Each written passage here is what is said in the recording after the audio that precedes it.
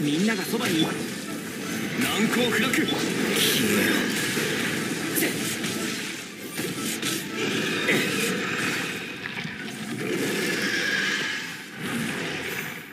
What's up everyone, it is your boy Mikachu, and in today's video we're going to be talking about one of the most hyped character in Genshin Impact, Xiao.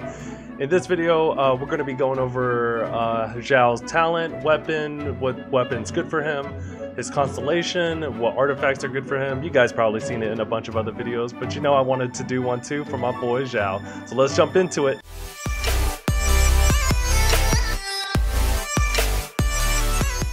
Alright, so for weapons for Xiao, there are a couple choices.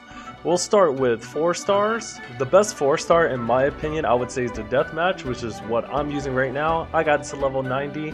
You got really high crit rate, which is really good for Xiao, and that lets you equip a crit damage circuit, as well as the ability on Deathmatch, which gives you unconditional attack and defense, and if there's only one opponent, you get a huge, I wouldn't say huge, but 24%, which is pretty good. And if you decide to refine it, it gets even better. So this doesn't require any kind of condition, you just get that bonus right off the bat, which is really good overall. Another good choice is the Black Cliff Pole. This is really good because it has that crit damage, has really high crit damage, so you would use a crit rate circuit hat. And its ability is okay in more like for Spiral Abyss in the overworld. It's not great for bossing, but with those 3 stacks, it can outdamage the Deathmatch. For a free-to-play weapon, I would say you go for the Prototype Star Glitter. The reason that one is good over the other one, which I can't remember on top of my head, I think it's Crescent's Pike. The reason we want to go to the Prototype is because you get that energy recharge substat, which is good for Xiao, just in case you need that energy recharge, because you want him in his ult form as much as possible. And also the ability on Star Glitter is really good. You know that's always going to be up 100% of the time, so it's just really good for Xiao for free-to-play. Now for the 5-star spears, you definitely want to go for the Jade Spear, of course, which is his best in slot. You can't really beat that. You got crit rate on it, the effect on it is just really good for Xiao. You're always going to be hitting the opponent, so you're always going to have that stack. Another good one I think is the Skyward Pole, whichever one it's called. It's the Skyward Spear. That one's pretty good because it does have energy recharge as a substat. You probably will have to build, hopefully get some God Roll artifacts. But it is another good choice if you do have that for Xiao. Alright, now for Xiao's talent. I won't go into too depth about what he does, as there's already been a lot of videos, and of course he's been out for a while, so a lot of people already know what he does for the most part. But what you want to focus in the first talent you want to focus is of course his normal attack. As this level up more, he gets a better percentage for his plunge damage and his low and high plunge damage, so you definitely want to focus on this. The second talent you want to prioritize is of course his ult. You want to get it at level 7, which is I would say the sweet spot, because you get 2% life drain, which is the lowest it can go. And then lastly, you want to work on his E, or his just regular skill. This does do a high damage, but the cooldown is 10 seconds, so you just want to prioritize this last. Okay, now we'll go over Xiao's Constellation. Luckily, he's fine the way he is at C0. You don't need Constellation, but if you would like, I suggest getting C1 at least. It's fun to have that extra dash. It's not necessary, but I like it. So obviously what C1 does is that it just gives him one more of his E. So which is pretty fun. It adds a little bit more energy recharge. It's not that much, but it's a little more, but you get a little bit more flexibility if you have 3. His second constellation, when he's not on the field, he's just getting 25% more energy recharge. That's okay, straightforward, but you definitely want him on the field more. C3 for him, he just gets 3 more levels for his E, which is okay. Now for Constellation 4, Xiao gets, when Xiao's HP falls below 50%, he does gain a 100% defense bonus, which is pretty good. And then for Constellation 5, he just gets talent, 3 talent for his ult. And then lastly, his Constellation 6.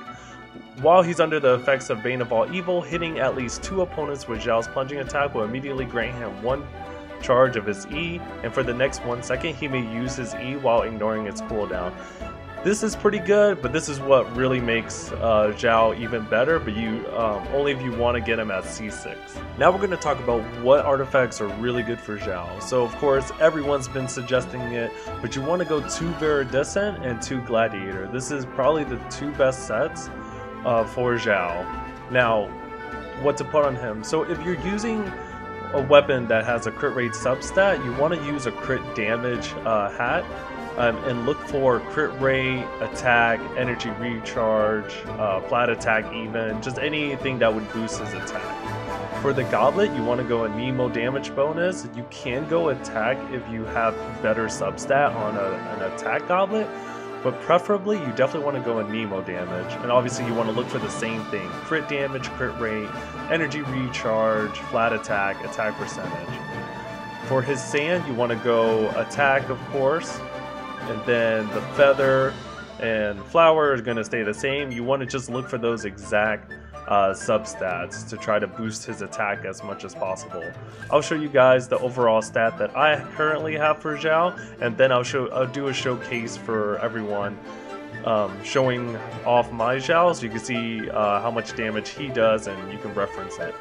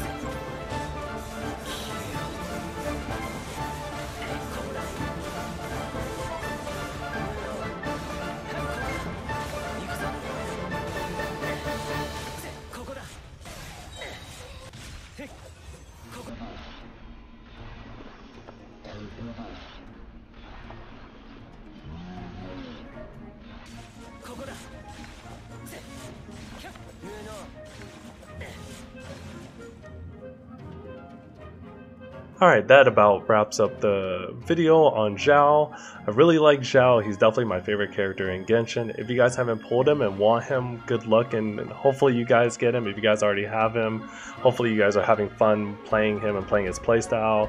He's definitely my favorite DPS, and of course overall character. I love his design and everything. So yeah, and if you guys enjoyed this video, definitely like and subscribe. And also, I do stream on Twitch, so definitely follow me on there. I do have a Discord and Twitter, so if you guys want to know when I go live, definitely follow me on there. But otherwise, have a good one.